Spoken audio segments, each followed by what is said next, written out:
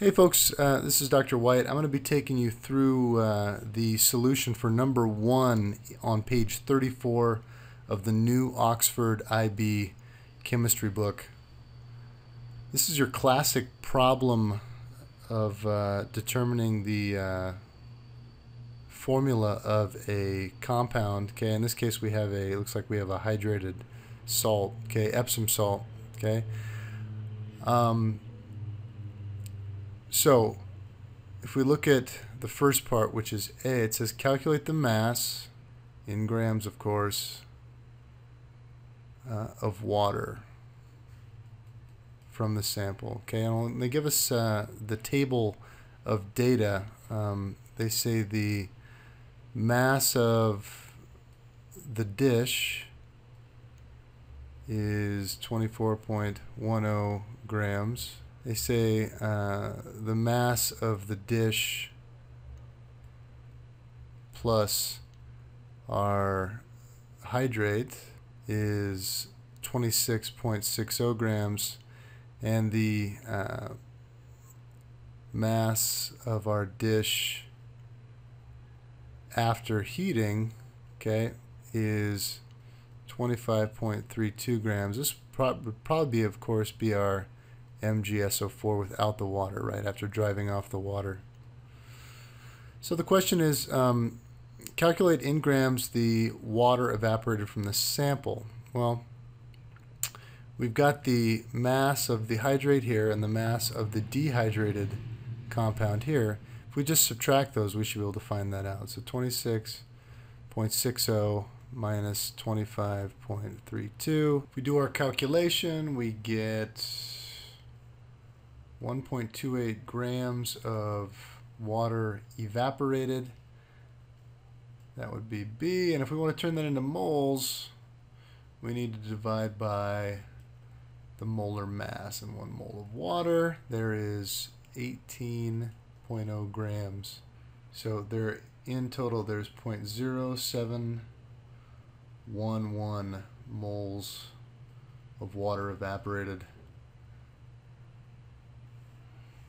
Okay, now if we focus on the MgSO4, letter C, calculate the mass in grams of MgSO4. Well, that's going to be our mass of our dish after, right?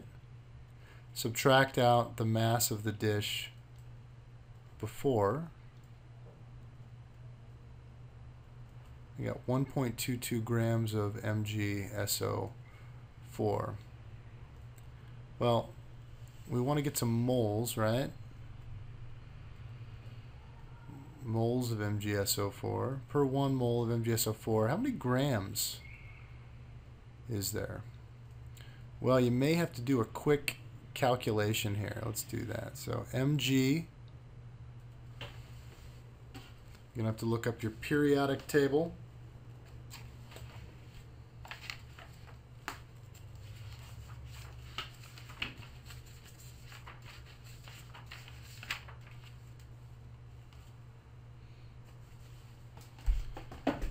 Mg is 24.3 grams per mole. Sulfur is 32. Actually, it's 32.1, I believe. And if we have 4 oxygens in there, we're going to get 64 grams per mole. So in the end, it's 0.40120. Okay, so it's 120.4 grams per mole. If we divide by that,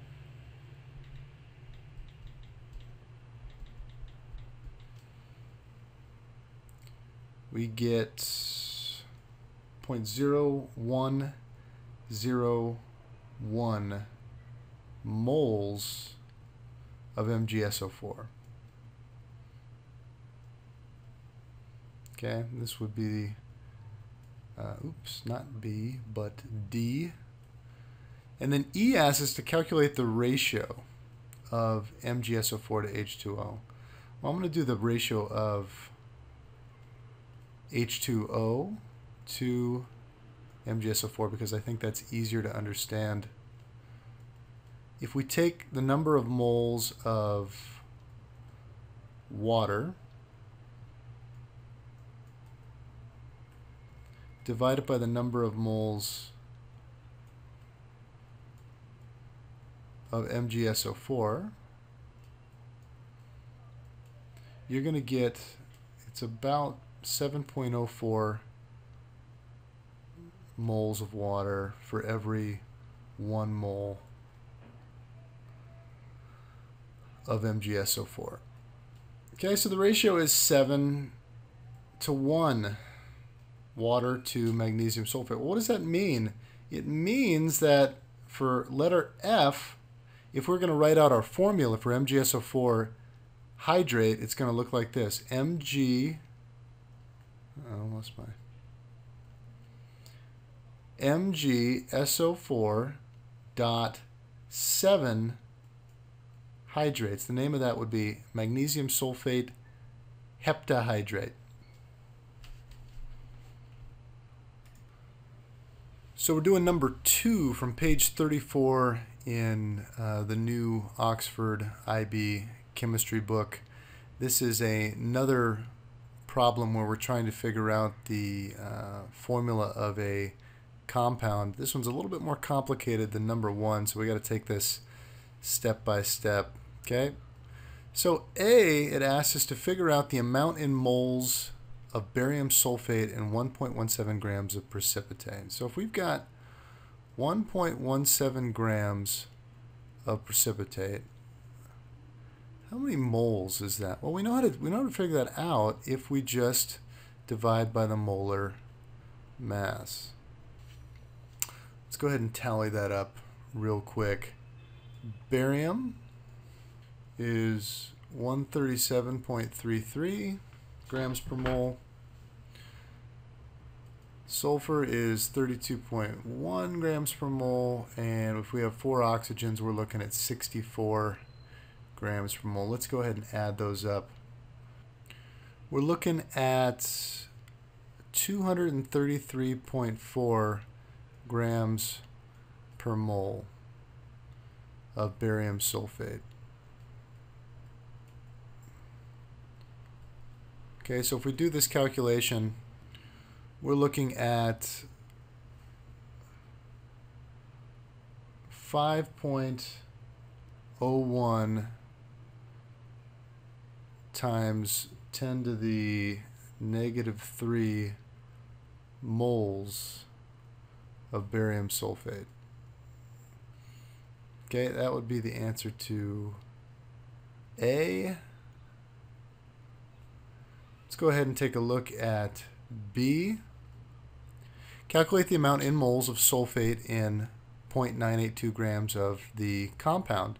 Well, if we've got 5 times 10 to the minus 3 moles of barium sulfate, that wouldn't it mean that we have 5.01 times 10 to the minus 3 moles of sulfate in the original compound that we dissolved?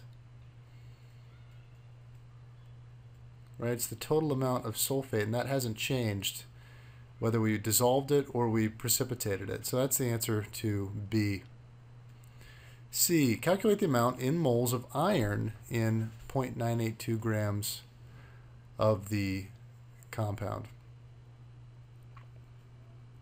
Well, if we know that we have 5 times 10 to the minus 3 moles of sulfate, and if we look at the formula for the compound, we know the ratio of sulfate to iron, right? We know that there are 2 sulfates per 1 iron. That looks like we're looking at iron 2 here, right? I'm getting this from the formula. So iron, ammonium, sulfate, and then there's some amount of water. But this 2 means that there's 2 sulfates per 1 iron. So I'm going to have 2.51 times 10 to the minus 3 moles of iron. That's the answer to C. D wants to find the number of grams of various things. So let's go ahead and do that. D. So how many grams of iron are there? Well, we know how many moles of iron there are. Let's just turn that to grams. So 2.51 times 10 to the minus 3 moles of iron. Multiply by that by the molar mass of iron. In 1 mole there are, I always forget iron. Iron is 55.8. We get 0.140 grams of iron. Okay, it also asks for ammonium. Okay, well, we can figure out how many moles of ammonium we have too, right? If there are 2, let's go back here to our sulfate calculation. If I've got this much sulfate, right? I'm sorry. That should be sulfate. I just have to multiply by the ratio of ammonium to sulfate, which is 2 ammoniums per 2 sulfates. All right, and that's just 1 to 1. So I have the same amount of moles of ammonium as I do sulfate. Okay, so that's, I'm going to use my number for ammonium. Multiply by the molar mass, right? We're looking at ammonium real quick is 14 plus 4, 1. So that would be 18 grams. We're looking at 0.0902 grams of ammonium. And if I look at 3 for part D, we're looking at sulfate. We just multiply the amount of sulfate times the mass of sulfate. I'm just going to do that real quick. 32 plus 64, we're looking at, per 1 mole, we're looking at 96 grams per mole, or 0.48 grams of sulfate. So now we have the amount of grams in each component minus the water of our compound. So let's figure out how many moles of water are going to be present in our compound. Well, I'm going to have to put E over here. Well, so if we have 0.982 grams of compound, if we subtract out the iron, if we subtract out the ammonium, if we subtract out the sulfate, we'll be left with the water. And we have 0.271 grams of water. If we turn that into moles, right, divide by the molar mass,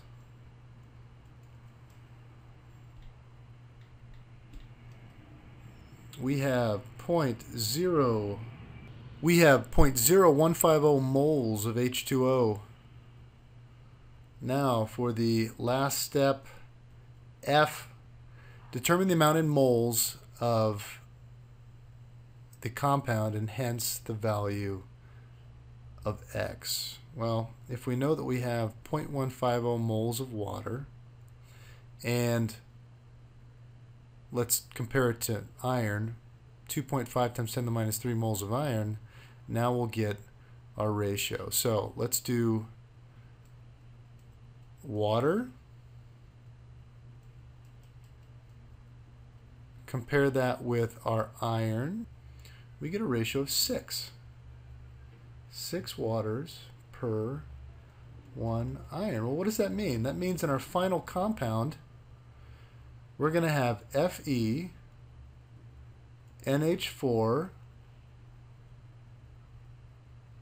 SO4, 2 of those, and 6 waters. Okay, so here, number 8 looks like we're dealing with a limiting reagent problem. First, let's write down the chemical equation. Copper 1 oxide plus copper 2 sulfide reacts to form 6 coppers and SO2. It looks like we're going to need 2 copper 1 oxides there. Now, for question A, it asks us to determine the limiting reagent of this reaction. Well, to do that, we need to fill out our before change after table, right?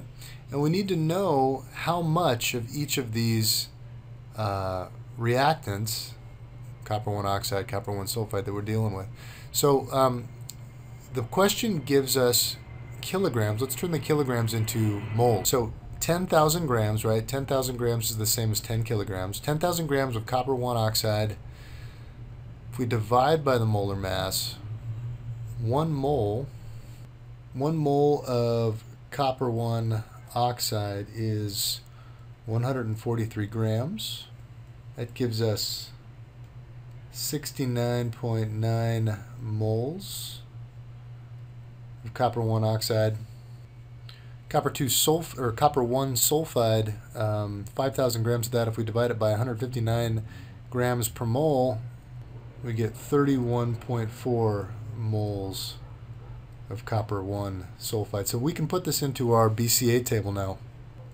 Now we have to figure out which one is the limiting reagent. The way to do that is by picking one value. I'm going to pick the 31.4 moles and ask myself, if I react all of that 31.4 moles, how much of the other reactant am I going to need?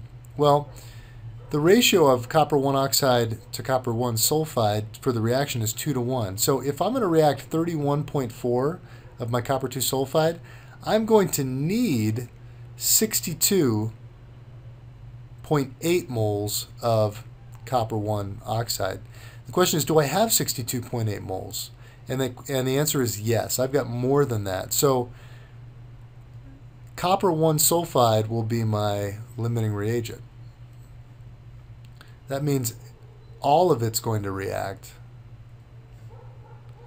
And then I'm going to react 62.8 moles of copper 1 oxide. That's twice that of my copper 1 sulfide. Okay, quick subtraction. I'm going to be left with 7.1 moles. So the limiting reagent is going to be copper 1 sulfide. And then calculate the maximum mass of copper that could be obtained from these masses of reactants. Well, we just got to finish filling out our BCA table. I start out with 0 copper, right? Now, if I react 31.4 moles of copper 1 sulfide, for every one of those, I'm going to get 6 coppers. So if I multiply 31.4 by 6, I'm going to end up with 189 moles of copper. 6 times 31.4 moles. Now, if I want mass, I've got to actually convert that into mass. So if I have 189 moles of copper and I multiply by the molar mass, which is 63.5, I get roughly 12,000 grams of copper, which is also equal to 12 kilograms of copper. And that's my answer. Okay, number 9 from topic 1 from the new Oxford IB Chemistry book. These are the questions in the back of the chapter. Looks like we are going to figure out the percentage by mass and the relative molecular mass of a compound. So organic compound A contains 62% by mass carbon, 24.1% by mass nitrogen, the remainder being hydrogen. Let's figure out the percentage by mass of hydrogen in the empirical formula for A. Okay, well, the first step to these problems is always to assume 100 grams. And if you do that, then the percentages turn into grams. So 62% carbon, right? Now again, we're trying to figure out what the molecular formula is for this compound. So if it's 62% carbon, that means it's going to be 62 grams of carbon. If I have 24.1% nitrogen, then it's going to be 24.1 grams of nitrogen. Now it says the balance is going to be hydrogen. So 62 plus 24, that's 86.1. So we're looking at 13.9% hydrogen. So now we're looking at 13.9 grams of hydrogen. Okay, second step, always convert to moles. If we want to get to moles, we've got to divide by the molar mass. So 12 grams of carbon per mole, 14 grams of nitrogen per mole, and 1 gram of hydrogen per mole. I get 5.17 moles of carbon, 1.72 moles of nitrogen, and 13.9 moles of hydrogen. Okay? Now, what we do is we divide the third step, divide by lowest number of moles. So we're going to divide each of these numbers by 1.72. Okay, that's going to give us a relative ratio of 3 carbons, 1 nitrogen, and 8 hydrogens. So my empirical formula will be C3NH8.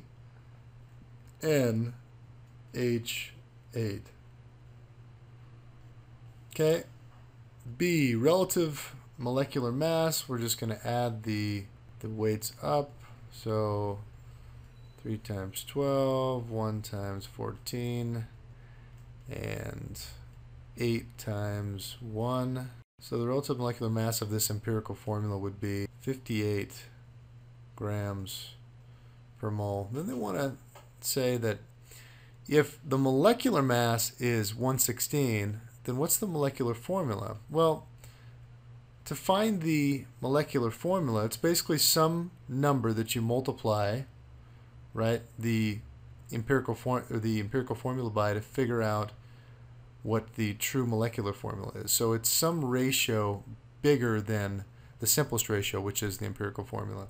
If you take the mass of the molecular formula and divide it by the mass of the empirical formula, you're going to get a factor that you multiply your empirical formula by, which is 2.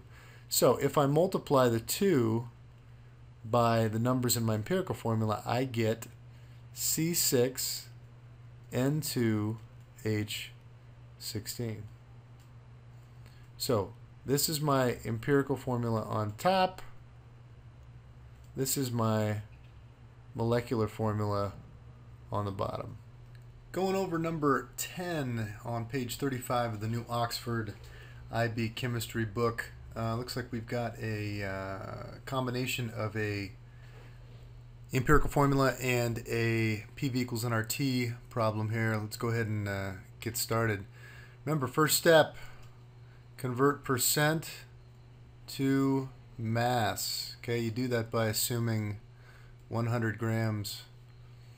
So if something is 53.8% nitrogen, if there's 100 grams of it, that means there's 53.8 grams of nitrogen. in the compound. 46.2% carbon. That means there's going to be 46.2 grams of carbon. Of course, we've got to turn those into moles, so we got to divide by the molar mass. Nitrogen's going to be 14.0 grams per 1 mole. Carbon's going to be 12.0 grams per 1 mole.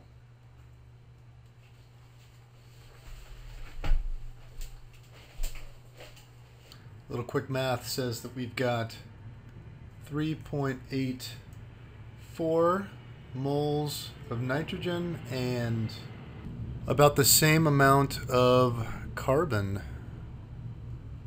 So if we want to find the ratio, we divide by the lowest, 3.84 divided by 3.84, and we figure out that we indeed have a 1-to-1 ratio of nitrogen to carbon. That means our empirical formula is CN. Now it goes on to give us some gas conditions that my hunch is that we're going to have to figure out the molar mass of the actual molecular compound. So let's go ahead and do that. Remember, PV equals nRT, and N, right, you can actually figure that out. N is going to be the grams of something divided by the molar mass. So you can plug that in. So let's change the form of this to PV equals mass times RT over molar mass. And then of course the question's asking us to find molar mass, so then molar mass is going to be equal to MRT over PV. So now we just got to figure out, just got to plug in our numbers. So mass is going to be, the problem says 1.048 grams. R is 8.31 joules per mole Kelvin, and T is going to be in Kelvin 273 all over.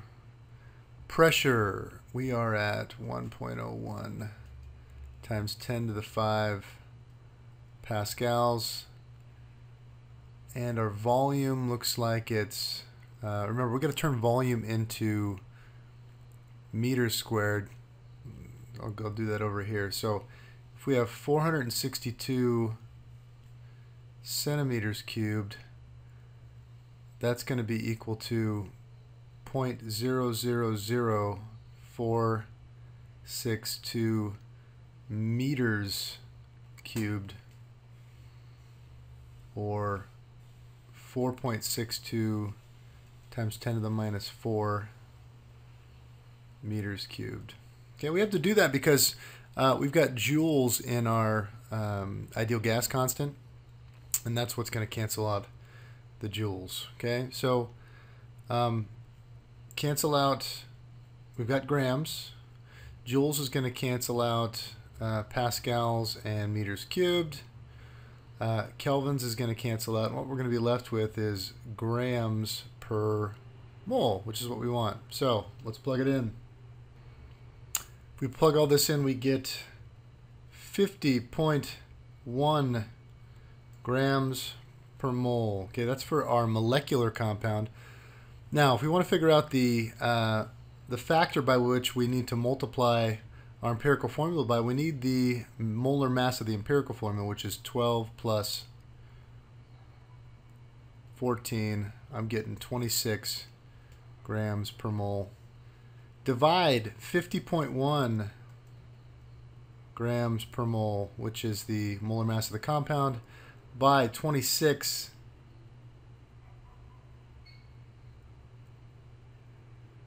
grams per mole. That's going to equal 1.95. That's about 2. Okay, so there's 2. The factor that we're going to multiply our empirical formula by is 2. So that means that our molecular formula is going to be C2N2. Okay, number 11, this is your typical gravimetric analysis problem. We're on page 35 of the new Oxford IB chemistry book. It says an oxide of copper was reduced in a stream of hydrogen. Let's go ahead and just write out that reaction, because maybe not a lot of people will understand what's actually happening. If you don't understand what's happening, it's hard to do the problem. So yeah, we have some compound, right? Copper oxide. We're not sure how many oxygens are with that copper. And we're going to react it with H2 gas. Okay, this is a reduction of copper. That means we're going to make copper metal and water. Okay. Now, if we know how much we're making, then we can figure out how much oxygen we actually started with and figure out what that ratio is. So the problem gives us some data to work with. So we start off with the mass of the dish that the reaction is completed in. That's 13.80 grams. We start off with the mass of dish with reactants, right? That's the CuO, right? And that is 21.75 grams. And then we've got the mass of dish after heating, right? That's going to have our product after heating. Can't write today. We've got 20.15. That's actually, just an aside, that's actually where the name reduction comes from. It comes from the fact that when we reduce metal oxide, we actually reduce its mass, because we take it from an oxide to just the elemental metal. So just a little factoid there for you. The problem kind of takes us through the steps, and they kind of help us along here. It says, A says, explain why the stream of hydrogen gas was maintained until the apparatus was cooled. Okay, we actually want to keep the H2 gas running, because if you have hot copper product, if you let oxygen back in there, it can react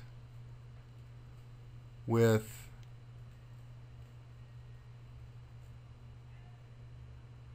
oxygen in atmosphere. So you don't want any oxygen to come into contact with the hot copper, because you're just going to get back to your reactants.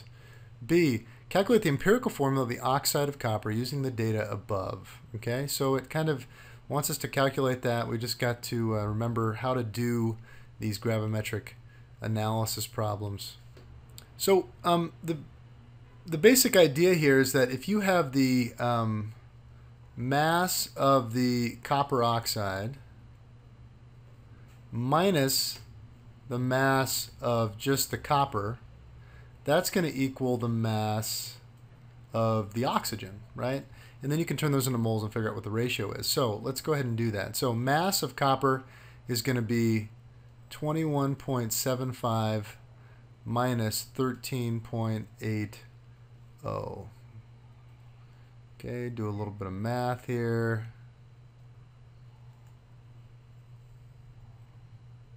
Point 9, right? And then 20 minus 7, we got 7.95 grams of copper oxide. Okay, let's figure out what our mass of copper is. That's going to be 21.75, which is the mass of the dish. Wait a minute. Hold on. 21.75, 20.15. Nope. Sorry. Got that wrong. 20.15, which is the mass of the dish with the reactants, minus the original mass. We're going to get 6.35 grams of copper. If we subtract 6.35 from 7.95, we're going to get 1.60 grams of oxygen. Okay? So Now the last step is to actually find the moles of copper and the moles of oxygen, and then we're going to have our ratio. So moles of copper is simply going to be 6.35 grams of copper times the molar, or divided by the molar mass, which is 63.5. Oh, look at that. They're going to make it easy on us. We've got 0.1 moles of copper. Moles of oxygen, looks like they're going to make this easy on us as well.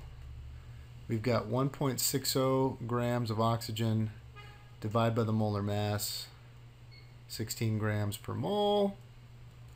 And look at that, we've got 0.1 moles of oxygen. So if the ratio of copper is 0.1 and oxygen is 0.1, that means we have a 1-to-1 ratio of copper to oxygen.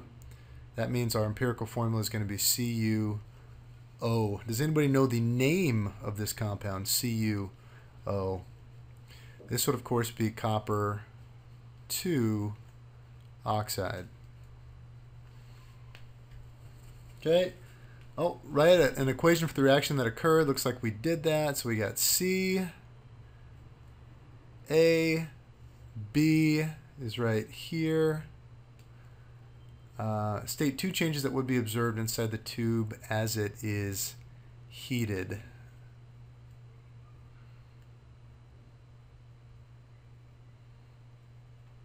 D. Well, we're going to make copper metal, right? So copper oxide is like a green color. Copper is that kind of brownish color. So inside the metal is going to turn from green to brown, okay? And we're also going to have a reduction in mass, so it looks like the solid should get smaller. Okay, if you have any other suggestions for changes, go ahead and put those in the comments.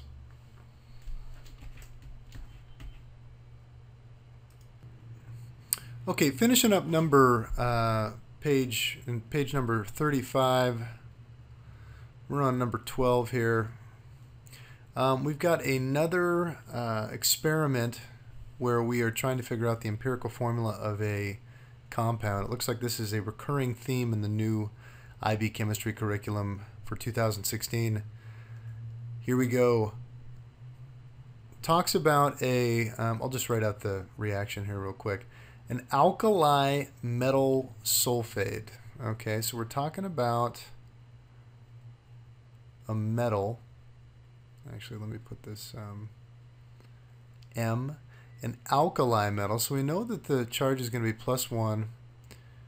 And we know that it's a sulfate, so it's going to be charge, and that's 2-. Just keep that in mind. We're reacting this with barium, and we're making BaSO4, right? And then looks like we got a double replacement reaction, our metal plus our chloride. Okay, so that's all we really know at this point, but we can figure this out as we go. So number A, calculate the amount in moles of barium sulfate formed. Well, that should be fairly easily. If we get 0.672 grams of barium sulfate, if we multiply that or divide that by the molar mass, right, we should be able to find the number of moles of barium sulfate. I'm going to need to do this quick calculation here. So barium is 137.3. Sulfur is going to be 32.0. And oxygen, if I got 4 of them, it's going to be 64.0. If we add those up, 0.393. Carry the 1, 233.3. I feel like I've calculated that before. Per mole.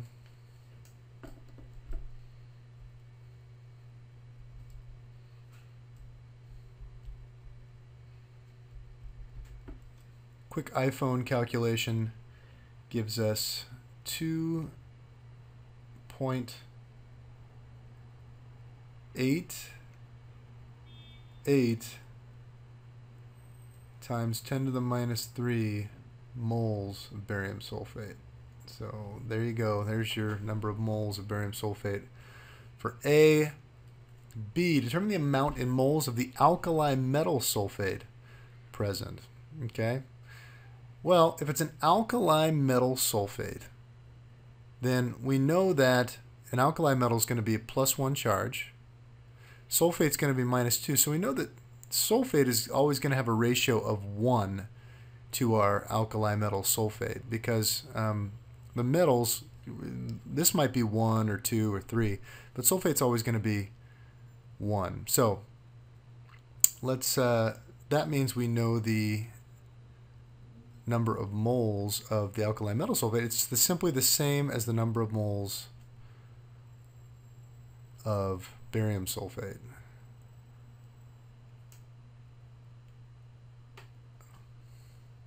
Okay. Now it says determine the molar mass of the alkali metal sulfate and state its units.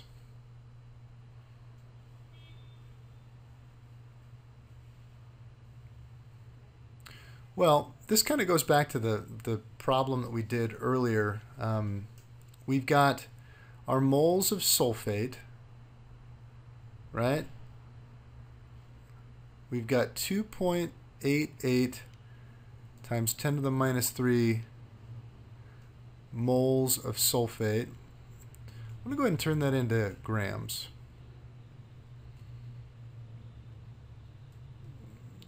Sulfate is, of course, 96 grams per mole.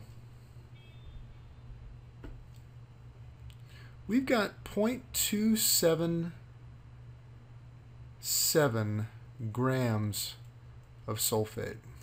But we also know that our original amount of alkali metal sulfate is 0.502.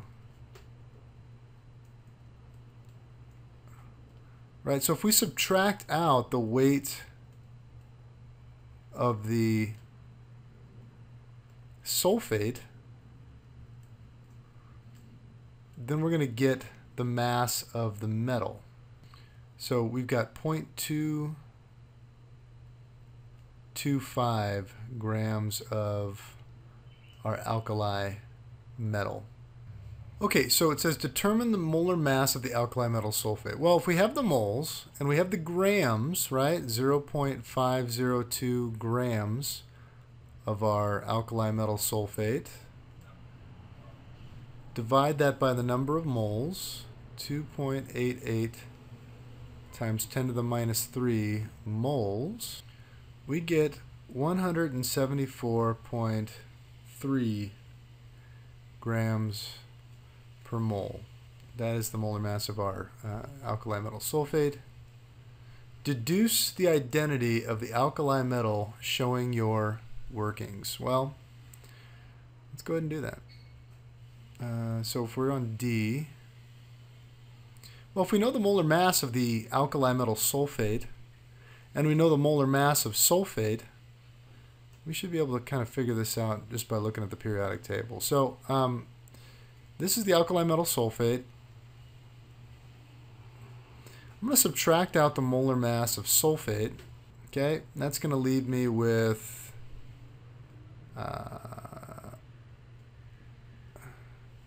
78.3, I believe, grams per mole. Okay, now remember that this 78.3, there has to be 2 of whatever the alkali metal is in our formula. So if we divide this by 2, we get 39.15 grams per mole for our whatever our alkali metal is. Well, this is pretty close to potassium. So our formula for alkali metal sulfate is going to be K2SO4. right? Because we knew there was going to be 2 of them in there. So now we need to write an equation. Let's go ahead and update our equation that we wrote originally. So E, we've got K2SO4, potassium sulfate, plus barium chloride is going to yield potassium chloride plus barium sulfate, right? And this is, of course, is going to be solid. KCl is going to be aqueous. Let's just balance this for posterity. Put a 2 in there. We are done. Okay, we're on number 13. This is on page 36 of the new Oxford IB Chemistry textbook. These are the questions at the end of topic 1. Looks like we're doing a acetylation of salicylic acid. Let's go ahead and just draw out that reaction here. This is taking me back to my organic chemistry days. Okay, this one is salicylic acid. We're going to react it with acetic anhydride. Very reactive substance, little acid catalyst, and we're going to end up with an acetylated benzene ring. Okay, this is another name for this would be aspirin. And the byproduct is acetic acid. So there's a reaction. The problem gives us some data. It says mass of salicylic acid used is 3.15. Gives us a little bit of uncertainty there. Plus or minus 0.02 grams. The mass of aspirin after purification is 2.50 plus or minus 0.2 grams. Okay, and then it starts asking us questions, wanting us to solve it. Determine the amount in moles of salicylic acid used. Okay, well, we can do that. So A, mass, or the moles of salicylic acid. Let's take the mass of salicylic acid, 3.15 grams. And we're going to divide that by the molar mass of salicylic acid. Okay, the question is, what is the molar mass of salicylic acid? I'm going to have to go ahead and calculate this. Mass of salicylic acid is 138 grams per mole. So we're looking at 0.0228 moles of salicylic acid.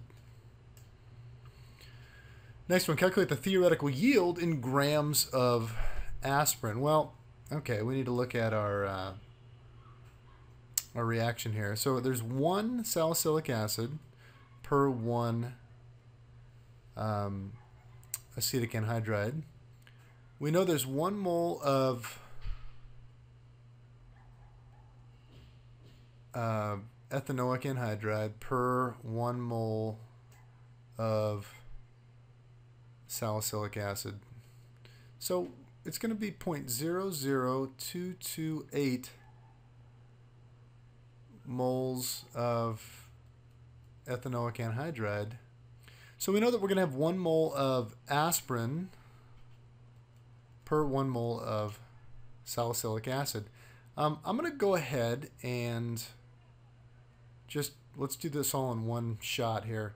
It's going to want theoretical yield. That's going to be in grams. So grams of aspirin per moles of we aspirin. Have 180 grams. If we work this out, we come out to 4.10 grams of aspirin. That's the theoretical yield. That's how much we're supposed to get if we get 100% yield. Determine the percentage yield of pure aspirin. So percent yield, of course, is your actual over theoretical. and then multiply that by 100. So our actual, looking up at the problem, is 2.50 grams. What we're supposed to get is 4.10 grams. Multiply that by 100. We're looking at a 61%. It says state the number of significant figures associated with the mass of the pure aspirin obtained and calculate the percentage uncertainty associated with this mass. Well, if we've got 3 significant figures here, so we've got, the answer is 3 significant figures, and if we want to figure out the percent uncertainty, then it's going to be 0.02 divided by 2.50 times 100.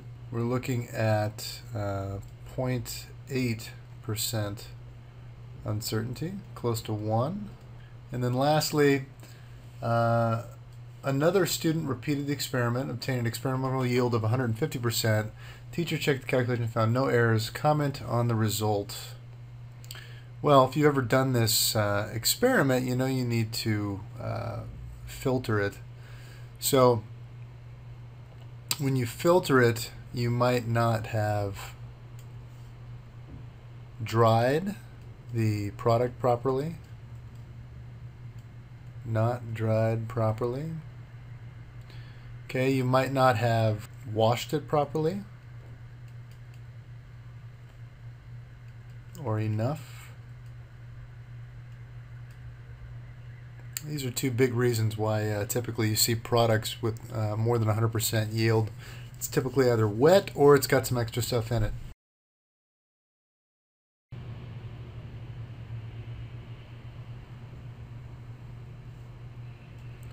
Okay, number 14 on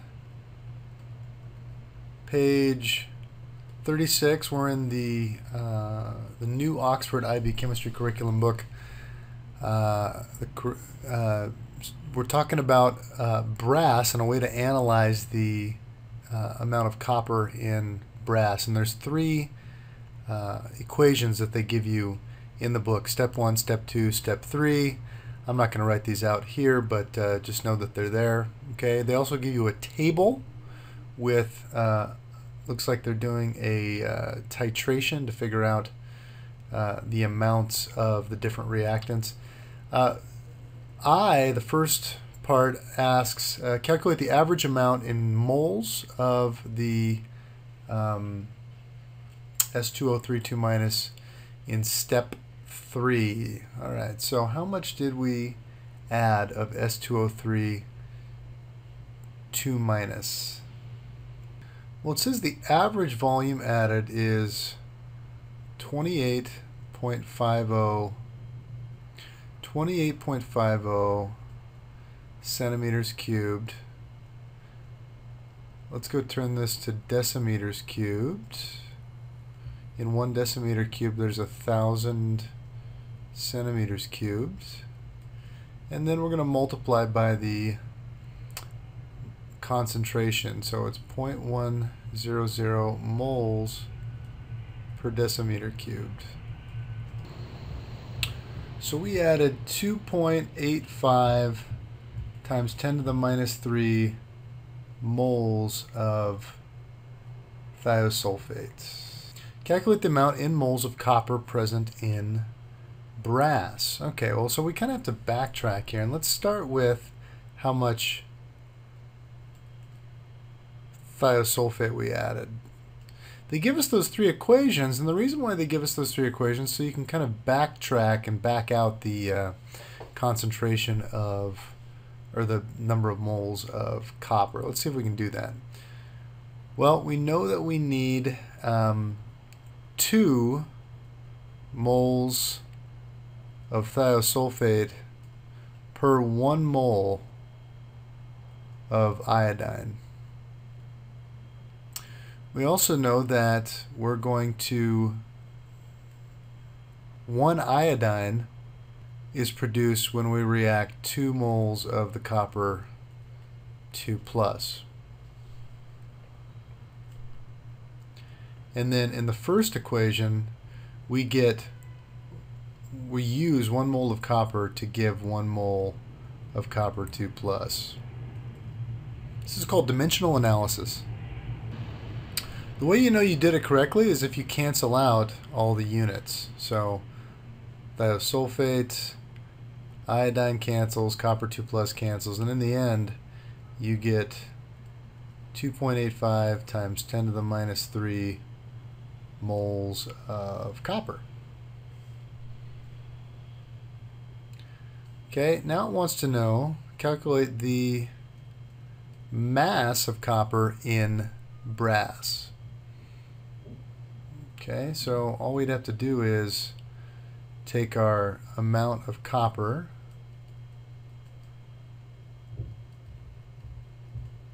that is related indirectly to the amount of thiosulfate, just multiply by the molar mass, 63.5. So in order to find the mass of copper, we need to multiply the moles of copper, which is 2.85 times 10 to the minus 3, times the molar mass of copper as found in the periodic table. If we multiply those, we get 0.181 grams of copper in the sample. Okay. Now, what's the percentage by mass of the copper in the brass? Well, if we take the amount of the copper and put it over the total amount of brass, and we multiply by 100, we get a percentage of 39.7%. Now, the company says that the total amount of brass, or total amount of copper in the sample is 44.2%, right? This is our theoretical value. If we take the theoretical minus the actual